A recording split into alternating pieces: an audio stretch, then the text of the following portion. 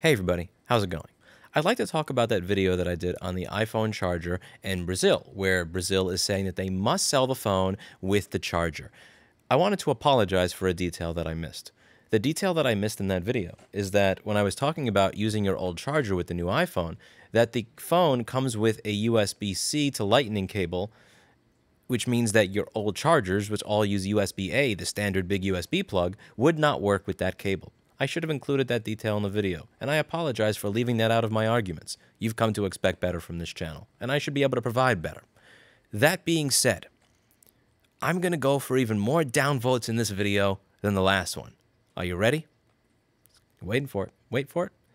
It doesn't change my opinion at all. It doesn't change my opinion at all.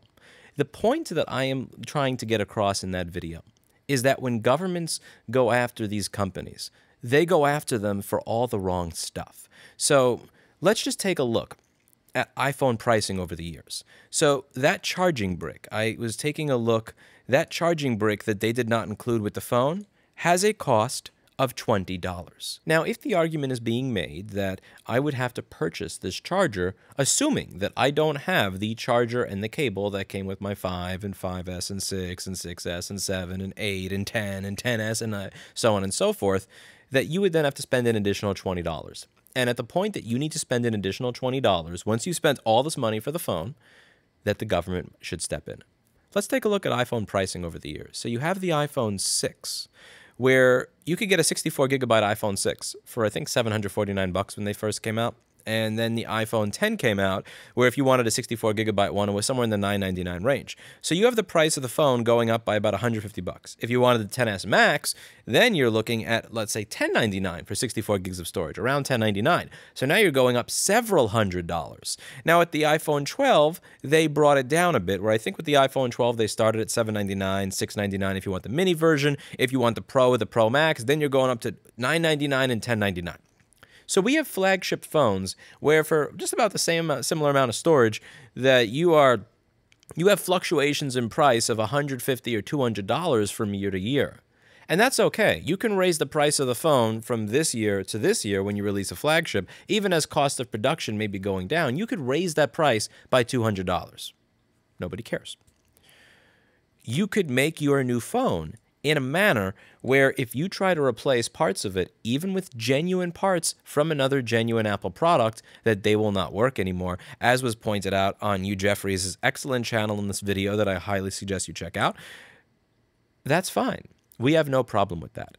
They can release a product that you cannot open and close. They can admit that the product does not work if you open and close it, but then only cover half of them without covering the rest. They can actually change their design, admitting that there's a problem because they wouldn't have changed the length of the cable if it wasn't a problem. If it only affected a small percentage of them, then why would you do this when it only affects a small percentage of them? They can create a product in 2017 that you cannot open and close without that product breaking shortly after you purchase it. That's okay. The place where we draw the line is when they don't include the charging brick in the box. That infuriates me. When a company seeks to redefine ownership and take away your ability to fix the product, when they sell a product that is fundamentally defective in a manner that was never advertised up front, it is totally okay for them to charge you, the end user, $500 to $650 to fix their design flaw, give you a 3-month warranty, so that if 4 months after you paid them $600 to fix their own design flaw, you have to pay $600 again. That's okay. That's okay. Where we draw the line is when they don't include a charger in the box. That is infuriating. I was actually under the assumption when I did that video that not only was the charging brick not included in the box, but also the charging cable. I made that video under the idea that there was an even greater injustice being done in them not including the charger or the charge cable in the box, meaning that you would have to use one of your old Lightning cables. I actually have Lightning cables, which blows my mind because I don't use an iPhone. Yet for some reason, I have them in my house. They're everywhere. And I've heard people say that they suck, they break easy. Apple's cables are absolute horseshit.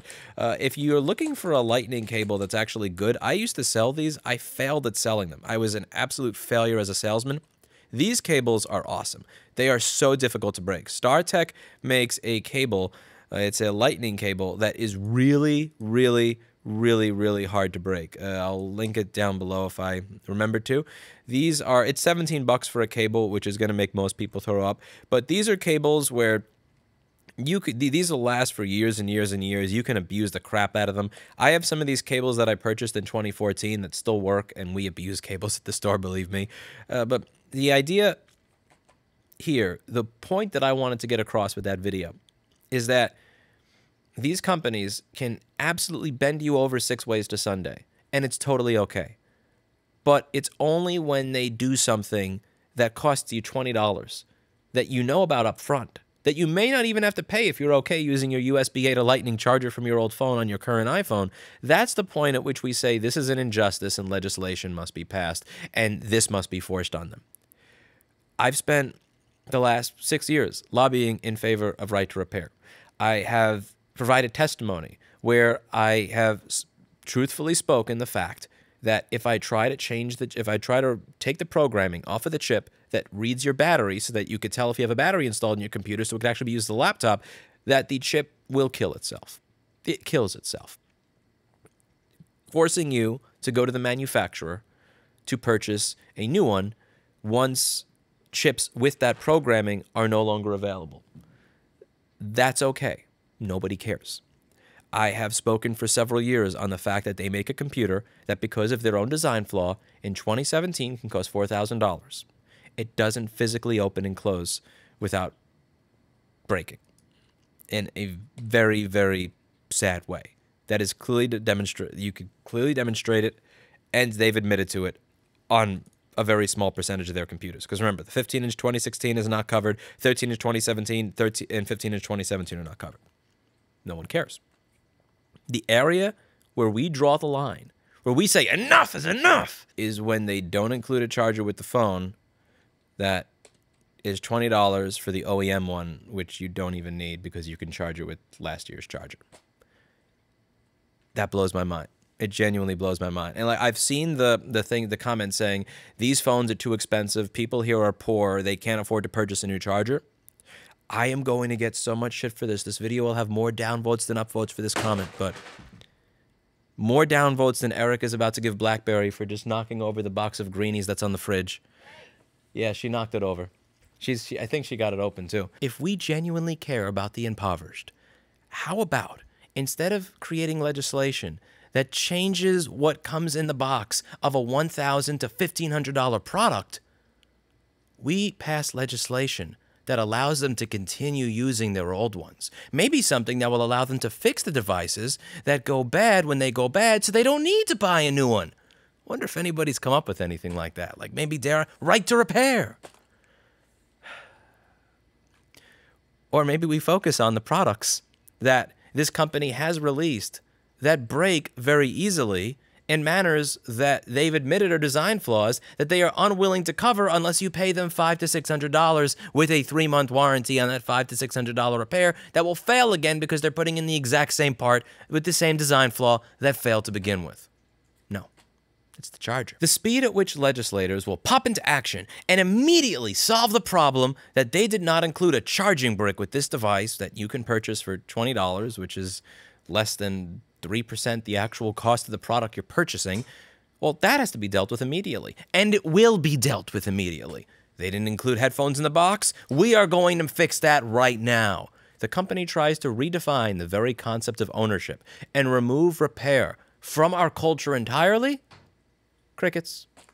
Who cares? 6 years of crickets. If you're broke, if you're at that point in your life where you genuinely can't afford the 20 bucks for the charger, why an iPhone? There are so many phones. Like, why? Why an iPhone? Why must it be an iPhone 12? I have 16 employees at this point. I have a store in one of the most expensive cities in the United States. I've been a business owner for 12 years. I have a Moto G. This phone costs $140. This is my daily driver. 140 bucks. I'm not broke. I'm not rich either, but I'm not broke. Phone is $140. When I was actually broke, I had a flip phone. Now, am I saying you should be getting by with a flip phone? Absolutely not. But if we're discussing a concern for the impoverished, Do we have to look at the newest effing iPhone? Do we need the newest iPhone? How much innovation has been put into the iPhone 12 to make it worth that much more than an iPhone 8 or a 7 or even a 6S, to be honest with you? Smartphone innovation really seems to have kind of gone by the wayside for anything other than these just tacky features over the past few years. Like, I've had people tell me, but Louis, they released this feature and they have that feature. It's not exciting. It's just, you know, different color sprinkles on the ice cream cone. It's not stuff that just genuinely gets me excited.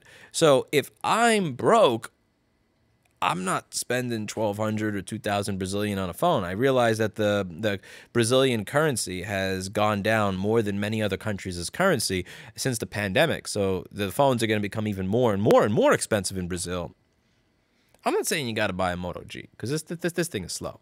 But like, do we need to be purchasing a $1,200 or $1,300 or $1,500 phone? Like, is that the best way to spend your money when you're broke? Again, I'm at the point where, and it makes me sick to use the I word. I feel physically ill when someone uses the I word on me. But I've gotten to that point of being an influencer. A scratched up Moto G. Like, it does the job. I can run my business off of this. I can do stock trades off of this. I can answer customer concerns off of this. I can watch video off of this. I do all the things that I need to do. $140. I get it. I get that idea that every single year they want to take more money. But at that point, why is the argument that when $20 is added to the price, that's crazy? But when you look at the price that the 6S or the 7 sold at, and then the XS and then the XS Max sold at, and then the 11 and the 12s are selling at, that these price differences are not what triggers a phones are too expensive nowadays. Like, no legislative body seemed to care when the price of the product went up by 100 or 200 or 300 or 350 for a flagship. I still remember the good old days when a flagship smartphone was $600. Now a flagship smartphone is $1,200, $1,300, and up from there. It's when there's a $20 charger that the world loses its mind.